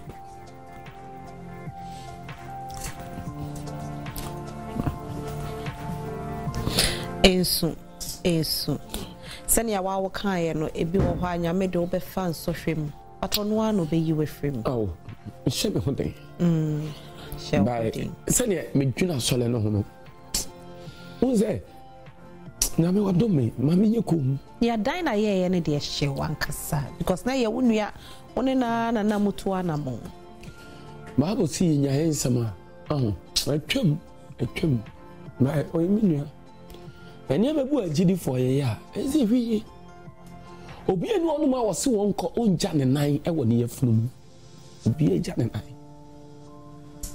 eduru rebi a esa nyankopon be ye o se Job na se Job nyankopon ka che Satan se me di Job be sha wonsa ne mom na koma ne ontumi esa ne nyame eme enti wo si wo beto ma akorabo na ekuta kwa wa shebedin na wose wa free bebre na kutu abi fi wa chius no enu na ana drum bi amehwa so le na yiku se enyo bia na wato nsaye dey afre wa free kakra wa free bebre betu be yi nipa mi no enu na me de hye nyame na bibia ni wa asai ye sori urade ye ba Facebook so ye page urade na da bia na me dan nyame ase me papa ba ko e friend na nasare o wa hasisi ya menene nam anytime bia o shemi cry sisi nyame beye sisi nyame ka ho won de niam nyame fa no so eyi kire ne niam akase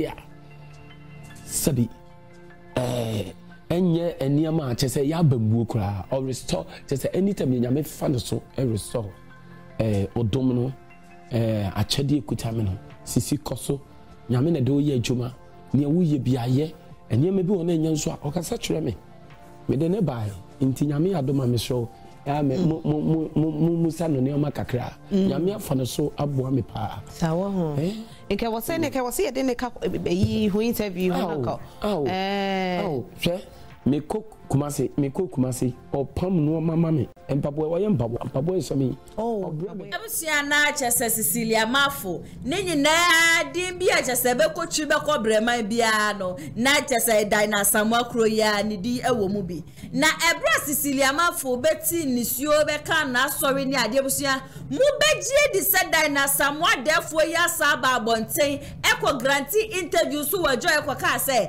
dina Cecilia Mafo kra no na chese ode na ode asho no abukiri Japan ni ono so no na wegu na asole no onkon bom no nkoda ho na abukene di Japan no nkoda nase na ono abukene Japan wa ya de papa wa bone ho mode na ye Cecilia Mafo wo honom no ye ka se obi sum nyankopon obi ye woman of God Cecilia Mafo nyon sum nyame onye woman of God enti no onja ise se o no na asole yegu ni ade just what chance ye se o piepia de sha Mafo de yanko na yenkotie no so emra sesia na abechichi ne re o menua me ye obone fa me bone cheme na so ko radio so uko sreye sa o tutintosi ogun ko fo enu ni ade se bi o bible yi kura Jesus o sa obi a ni freni what the tesio sa neni inti ade na wonua ye bibia wo fa fo ne friend nka che se sei ni sei na mom no ko social media se wo pese wo trend wo wonua na sem so me da se pa nye trending one asem no kra obusa na okan na isi last 2 years isi bra okoje mic free Joyce Bressen sema okekan ne nsem kyere na di etwam Kristo ni papa bi apesa okowani mu a okay Philippians chapter 3 verse 12 was Paul say nyasa mensanya ka bibia na mawie peye me mama me wure fidi atwam me pre komenim judi ni bia pese wudi nkunim na nipa bia wasase so a o pese wudi nkunim wo abrabom no esetem bia ma wure fidi atwam nyasa the moment a wo dwene kire no na wo kɔ wachi denti a ema me so me babe eka bi ne se ebra wo bisa na se se de ubusa mi ya se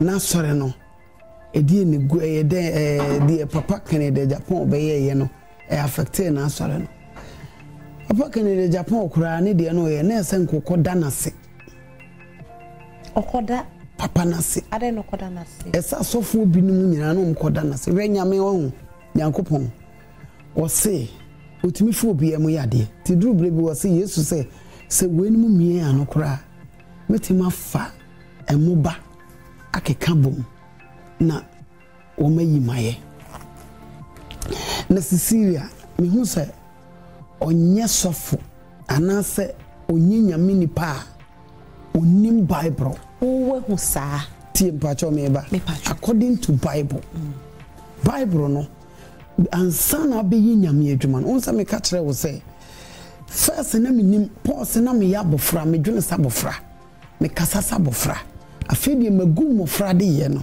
chese onyini akola bi abewo no 2 years time on nante ye no wutim kasa akora yi oyare ana bibi ha no nyame dwuma na ye no nipa ba ko ntumi nye Bible say adwuma ne so adwuma ifo ni sa enti so obi apamu beya me da na Asamoah mintumi ensi kwan because adwuma no even wo sora na dwabɔ mpa ye nkwa akora pa mame mpa bɔ nkokwa akomchene enkokwa fasting enkokwa na de ntia me mame ba mu be kan sa ne se wonim Bible ka sam na abusa no no kanya no na so yi ano se dan na Asamoah ne Canada Japan na eguma sore awurade aka sam bi Matthew chapter 16 verse 13 to 18 bra Yesu ni na suafo na ma omo kopie falasifo no ma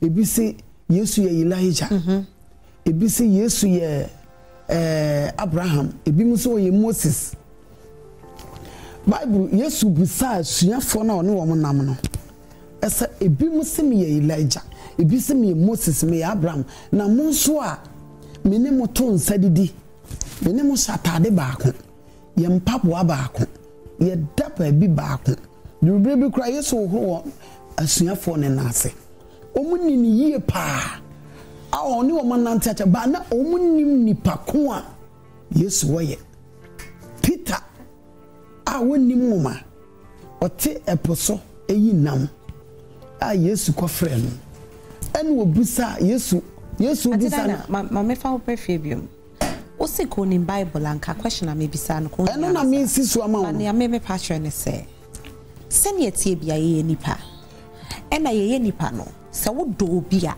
na ɔfom a ɛyɛ wo ya na sɛ wafom obi prɛko pɛ na nipa no sɛ nea woyɛɛ na ɛme ya ɛwɔ mu sɛ na asɔre na akɔfɔm deɛ batoto no sɛ nea wode yɛɛ no no ɛyɛ me ya because ma mmɔ wo din ɔno a na ɛbɔ wo din mahwɛ ne nyinaa wonua ɛdɛ no wamfafo nkeka nka nkyerɛ ne sɛ menua mafom a for chemi because so wonim so we hu so man fom no dabi adwuma we ayeye no esesa ye boa ye te asese yi brothers nyina mu sua de pato te ase nti se ono koa na one ne kunu ne ma na ye asore de a kani obetima keka bibia ye bibia akere wo by omu yinyame mantinam ka cho se de name ka bibi no ade na oye ne Ghana fo nyina na etie na ehwe pacho wotemase na oye nyame nipa kura na mu obi ye wade wonim sada na wo interview wo ne phone number pacho me ba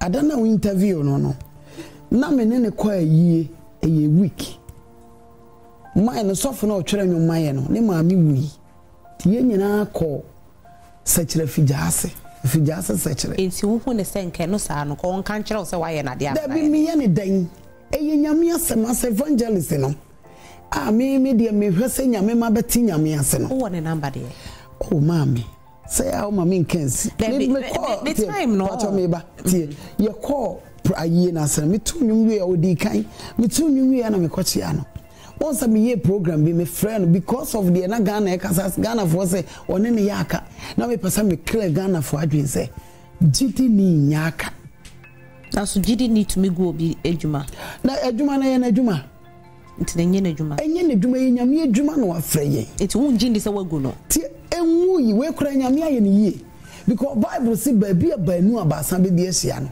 nyame wo ho nti so ama 40 dia say ne waboa wo ene nyame adwuma 400 to 40 no nyame adwuma wo ye na wo ye ne na me ka kire wo se ebra Peter hu Yesu hu ne ye no wo se wo so na mesima safo asama do apransafoa entumi ntwi mfaso nti na safo no se wo sisi Kristo so a kame many dinosaurs inti na nyame ase na onte no eno ne sen because of dress Kristo so enya dress then oh yeah Kristo ebusia na chese Asamoah juma chese wodidi Sicilia mafu ajese odie nani abede ne wadi ya Bible o quote quotation ani se o quote quotation anka wonni ajese oyenya onu so etunya menwom ama wo hunu se boni ade a wodidi na se de wo ye no eye ne ya ntibepa o e bia menua ba Sicilia mafu menua ba menua keto menua pani de me ye widi anya oda wo de mesrewo fa me bone cheme na ehombo me na ono Asamoah no oba be peja na betia ba be ye kukuti ama Ghana fo nyina ye hu ni so e ba the Bible ni dia woni Bible ni mu begie di se Edward Akwesi Boate agese na nsenya ne nsema ba social media yi so a o cheche ni nsemu no wahwe ni bibia agese ono kra no wanko obi kwa nkosere na de o eye ni si ne pen driver ni ndwum guso eno de kwa asafo market ya VIP station eno ko sha asese wo kwa koton no bi ko video no nipa no ko video na na beti ate se wo social media issue nyina no ena akoma FM for nyame ya adom na wo mu interview ni no ochonoko se okuchoko se debedo ochinoko o check so one jina de won ko bank na de onko yi kakra ene nyame ya na adom na sofo elben na de so no che ne ka no so o ne mane ade no so kra no o ma wo mo scholarship a je se ye nyina no ye de nyankopon ase se je se nwuma na papa we eto no anya hwe no wotumi abo nipa bebre wa brabo mo bia na bemabu ni ade nyina no enam papa we ne ndwom ni tuotumi ekenya wo mu nyina no uko social media ne su bia akwa no obi esende ne condolences ni ade e de ma papa we ehye ni nkran so won ka fra de wa hwere wa brabo mu no enka ho no ma de we nim ne so se ade busua mu beje de said na Asamoah ba bonti agese wa ba sa ba betoto ayampia ne ade said ye ka na so for El Bernard no o de che no omba no ho de no fa sa ka ne fe koye Uber ana moteye dana Asamoah se ye Edward Akwesi Boatie wa besre ba ko ba Ghana fo aboa we ka wa tosumie no sisi a wanya card ya ne fe ko na fe ko ye Uber se de be ya entosumie nsa na wo ko de wo ye nua ba ma prekope kane no na de wo ton force na no no ni preachi na chese ensema dana Asamoah kika ye ni fight na enye kama na enye fe kra se na ohun Ninia na sefo srade na no de Bible yi de o quotation ni ade na emuaye ba ko a Edward Akwesi Boatie the man on a fight that was the happiest response in my whole life Matthew free just obi just nyansa e woni tirim aka kire ne se ogimifo se wo kana no tuma ye bunu nyansani ti obi a wachimi no se sebi okana nutum no wo kasa on kasa ya obi e buru so da Asamoah de o nyansani ade o but the moment adi bon be bie na no pena be se said the pay chimi for sebi we nyamia me say Edward Akwesi Boatie ne response or dem ma eye dina Asamoah na elim said dina Asamoah be ma na so no ma che say efi asa na hoode ne kura ne se free o e be hye ni mu na je say ne ni abedi aje so ototo ayampia kura no e dem abrante we mo ma yenko na yenko hye no so emra sesia ma eye mebra pani eye Edward Akwesi Boatie o wa wan so man of God, good afternoon. Good afternoon. Na Onua Abeku Santana na make say empo muti say. Oh. Everybody go so shame. Yakupon ya aduma weekend wo Kumasi nti ubehu me. Oh sir. Ai ubehu me. Yakupon ya aduma. So ubetia wo tight. Metua because me no ya brepa. Ya brepa ba. And the obi so a ministry Yakupon adom mata wachi aboa pa every evangelist Dana Asamoah Kasem bi a menene nya adwen na minim evangelist pacho Edward Akwesi Boatie unu a wo se na ne tombro ni wawu otombro ni wawu dwom na men so me preach na wo preach no Asamoah pesa wo kana ka che ono ankasa oh dear me can say one minim so ya brefo edin kan Messi minim sa wo ye brefo de edin kan no ebisi ema nya nipa boa no ba say ka abam na sede be ya emma entoso miensenti no ka no so papa ndema no na ye mu no eno nso wo nim ka atwi enti nka fastart ye wuba na minim sa wo hyase a onyame be ma ne ka ni bi kura ka amo no so dia me mankrofo ama saade ne ebi nsibie Samoah wo kai se waba besra de edi kan we ni pre no so onsre obi ade da bitie tie Ghana ha de onsre obi ade so asra de o ba ete se de wasra de what do you say Ghana Asamoah kan already no so tire wa men ka hwe papa dia me kan say kan na ye dia ba no kan no one srade evangelist one sre me kire say what sre ye say one sre no awurade amanenya ka enti say no ma o me subiem because e basa eya na dru bre bia no elimiti nyankopɔ adwuma kasa elimiti nyankopɔ adwuma sɛ ema nyame nyama ema nyame sɛ wo nyankopɔ wadom wanya MPP sika sisi ada na me de me nyam sika che dabi me nyam sika che nyankopɔ dom wanya MPP sika anya da ema meka jom sɛ wanya ka wo fa koye wuba no wansa mesresra de yen kasa sa wanka ni dabi aye divine direction am de man divine direction.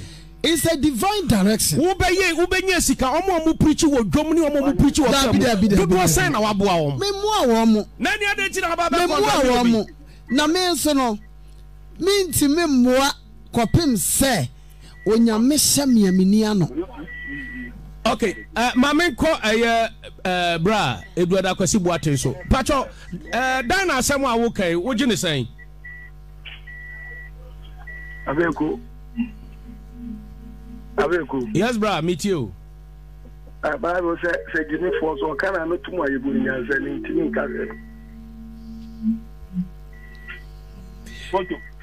me to the old canapa, but to make carry why I or say amount prophetic direction. A divine direction. Said the Baya, a bedroom booby. Now on San could get on for the direction, you know. Now, been a say to what you me sadia na me hu sa papa na ma ne ka na nam so what dey mean about manimfa onfanye uba Diana na me obi me ton force na me ton mani preach wo na wo je collection no oh na sa me ni uboni aye o de koton nkene me nyi uboni aye da papa manimfa me nyi uboni aye ana wanso gitum sem begina ho preach ye no wo mo na na di sika ne ba man sreda na me ma udwa wa o ma unsu udwa o ma unsu udwa o ma unsu udwa o ma unsu udwa no mo mra o ka ne bebre ne fa bi ye wuba to ko why fa bi ye wuba sama ayi ne bi esa ya na ma emmoa bra meda sipi Dina ye ntwa so ha Nancy Brew appear say Dina nidie mu de Akwasi Boateng ede ne ka ne beye no emfa ho enye wasem enye na ba kire ne de onfa ne ka enye divine direction unya wusika no de wode ye no enye obi na kirew etisi obi aye no adoye a embetu ni fo se wonfa ka no enkoye se de beye a entoaso se minim se me se me na me saade we ya to me ne menya ka amini me sen kam de beye wuba mi ameye mame esi Tell Dana Sama any one I could see what say ya go tira ba lo say fakari e uba was we dey divine direction ATV what's this Dana Sama to be abako de na sawa ya usu masresu na ana sabro are ho esre so na Dana someone are you kalana like ana maintenance you baby I am a cosa kakwe uba na me moja hey Dana Sama jai say bi jai jibiero ah ana wachimi ana sabe like penimwa wosina kopon ana sebe na djuma ah kasa 1 minute biara na quotation na mu chinijola so na kai 1 minute biara ba what dey 1 minute biara quotation na mu osole ya wa for bible aton ko ho madam slay queen or slay for Christ yenya makeups yantu ya no ene wa hu na remu shata ye na remu se Ghana for nsa na wa share to be fun to say ya so dey chira Ghana for say mo hwe ma hwe mensa there be na somebody na ha no like the first man no virgin sometimes na want to make ka we na but ye ni run wu no hu say ade e de wo member ni kemu no and the man share say so slave one life dey ade baby e dey for this e ko to ye no e say this Dina Asamoah ko enwumle ya because me wona say ma me bibi ha no na agire mu ka no na wo bi ko ahu kire mu na ewia say wo no e say ko sa ba be si wo no endu wada se nana se party bi titi describe man na wade wo hu a one name Dana Asamoah akwanhyerɛ sa wo se direct ase who are 3 really adaso for asasra obia ni ma de kyerɛ mu nsɛm na bia Dana Asamoah obia ni mo ni ma me yesi etie 30 minutes anim die besi sister bia na wo de ba beto kra ba hyɛ papa die wakɔ akɔtena so ya mo platform a asɛm be na yesa wo ka as a gospel musician what you want you more my God and what say also I say free evangelist here as I feel so never fatal I say a crowd for Uber Uber massa kotoka ni bibia no fanya Uber e kadia na fresh me bi kura to nia as a gospel musician na what na say and as I dey nwa no ma ka mo menye kakra fa mo ye papa wa se onya platform da wo kan kwase asem na mo asem eh se bi na na dey mama to say me na someone you know na ni shahe na asem ma papa da adena ba out no enye ne pe the no say like e be bulosa and also make us na kopon ho onam na nam kwan ofa so di hire nipa e bia na ya se wa ne ho na ni hira wo e bia na me be pia kwa abonte se bia na me hira firi wo no mo ba wati ase hallelujah amen enti na hira no na aba no say ye baka say direction we na ya divine direction na enfa Dana Asamoah dey for kwem me woni say na ayabo sam na betra ni mu no di sam kwase asem no ano dey say everyone say so we jimifo asem na wa kan papa kan na no tuma ye mu ni nya say na ma respect papa na so we nya bie na no sha say so kasala ro hu say Dana Asamoah say you ma so what man say no what man can obi ahyesa ba besinne wo dey ya wo Dana Asamoah kase so kra won sanya bi and na wasayire won na and na wo yese na yese ochina wo yese Dana Asamoah bo steady wati bo steady o baby a ote no na wo sora ka wo say and na ye go download unyom ni enti unyom prese kra ye enti ebi because ye won say nyasasem bia ni we ni waju sebe wo ye na ni say kwaku menu so aba bo enti atese wo aba betutu bi dia ma ni gidi o say e basa wo ye ne nsem fata kwa sisi ya mafui sa na wo dia na wo ku na sorry afi dia ba ne say na edro da kwesi boaten atese asema tu na ne nkolampo enkolampo shenin cry empeni shenin cry so bia shenin cry na sabi wu na yehu ni se bia nyansa wo mu no wo mo shede wo kire wa sha asese wo keke ese de o si enya no ene wa sha tare abada na final words atu dwade aba na me be ya wo sa bo wa emu se enhwe wo ka le efe wanya bia sa asra ka ho na ya se wa baby Dana Asamoah bia no say evangelist na wo ye ne ye yifiri so me ko to say na ya se wa divine direction me ko to say dem na ya se wa it is Dana Asamoah ka ye we bia no all be say divine direction say nyakupo ma uja na wo de nyakupo ma uja ase fakari kwa ya ubo ase jamisha ase kra fakari like baby hama me no hey Dana Asamoah ya Rehab say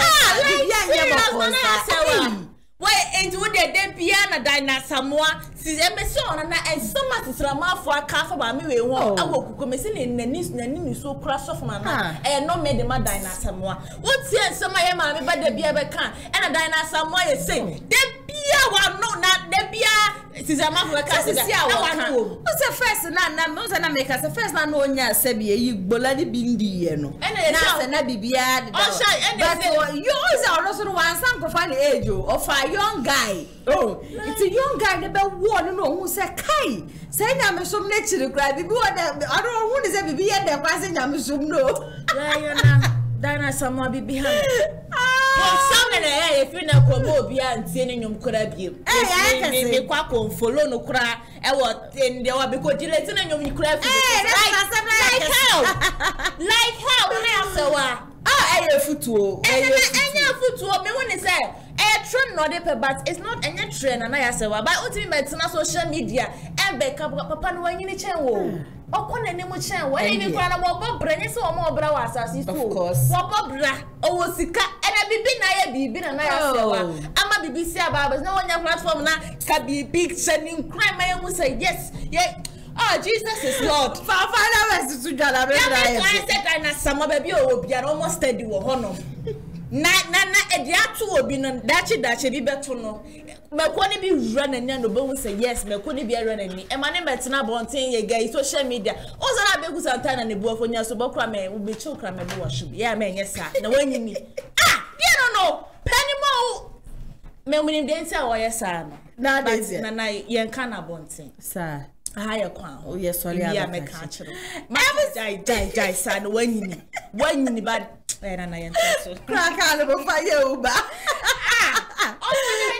on the driver Dana sama na be chima na baby na nya be na pass e dey make ka to one go to say be fuo abetra be so kan kwasa sem bullshit sa ya be to uba na ahwe na divide direction na ahwe me o so na wa jira ko botete uwa dada odugo uwa Goliath ni awo se na ma so ejube dia so ara be wa ya chibi abobe wa ha ne se ATP was over miss ATP be no as pass to me safari wa be ka be wa just various discussions in there when we goes away ba uwi aka bibi chire dan na Asamoah ATP se me ka bibi chire dan na Asamoah frankly speaking mo hwe se dem chance na me just out bie sense obi aka wo to gospel de me aka sa me mu na me se ka nyansa ye fe ne nyansa de ya fa utiri mu bebi aba se dan Asamoah nya bie na no na me se kai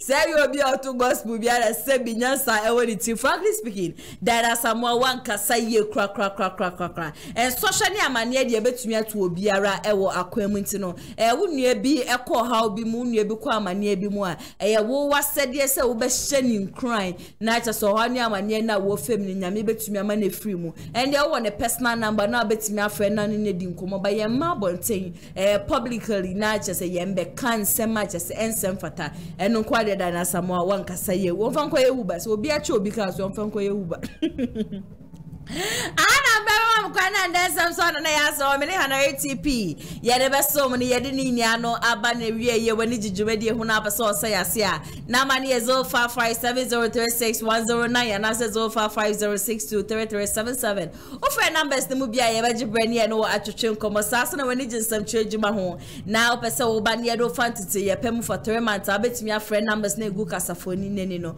course sa ye ne so e na etwegu no we ye 3 months intensive practicals open ye cha kwanya ache se ye wo Kumasi askwaya ne ti ya mas na edi hwani bebi a wo fi ba bia no de hia ne se wo be free forms no so de just 100 Ghana cedis wo free numbers ne mu bia for any inquiries asukum peni for bajebre na wo ma ne wo atwetwe enkomo saso na mo amuye programs ne ade nyina no Kumasi online TV ye bia ya pomato honum se mo betimi atom nsa e de afre na ache se ya ba be stream mu program no live on Facebook and also on YouTube e de amount me see program bia wo ye bia ne wo kwa kwase wo ge pekra no na abesi e ba ne ye betwa ne ye de tene kama dem wa me pacho ye we nyina bi e wa ha mfa wo ni bebi a wo distance de ye barrier when it comes to Kumasi online TV wait me friend Rosel 5506233377 na oni atwetwe nkomo so be so book yen so asa numbers na wo fra ye no wo betwetwe nkomo mesra won so amaje behwe adwumadi endede no nyankopo ensham ye papa comment section na se no me de ache mo betunye e no comment afonom sis eyin Dada Asamoah munkanya sasemi pa fentu ni tirimu enfama na kopie mo MC a honom so dia na chesa brante pama no pictures the videos etwegu ye na no ne sa no ejuma no sa so na ko just upon handle camera no de maame Dennis Guchimani e madudu okuro no so bebo ye chidom de course nyina no ona no ogina mechina botu jetreta papa ende de me say utiate ne so be ne de mame fa na asesho nkonso enfama executive producer Mr Daniel Yebo ameso ametina edwamo ende de ene dwuma de be so mu edi amete so ane na ya ase wa makramo de beto fo be free bebia na me ba betina fidie mu hanum se ne maba be sepema no na me de ni aso aba be so mu me hwe so be stay safe makramo Amafwe Kumasi Online TV Production yaba ne de ne yaba yedi equipment ekukudam ana yedi aba se eye camera de enam wiem de nam fom de enam insuum ni nyina ye wo bi e wo honom a TV production yabo a hu ye pa se wo ye dwumadie bi etese wedding eye engagement and sorry ana schools se wo ye sem na bi na pese betwa ko all the social media networks and so e de amaw ye ni ntotonsa na fre eye Kumasi Online TV Production for na yamra na ye dwumadie ne ne Kama fe a ebo no eda from pa the production so the sound quality video quality ni nyina e wo soro wo pese wo hu ba bia wa ye wo Kumasi eyetia media opposite one ma anase to nsa ne frɛ wa homa trufo so 0550623377 Kumasi Online TV Production ye demufua e wo Kumasi kodua mu.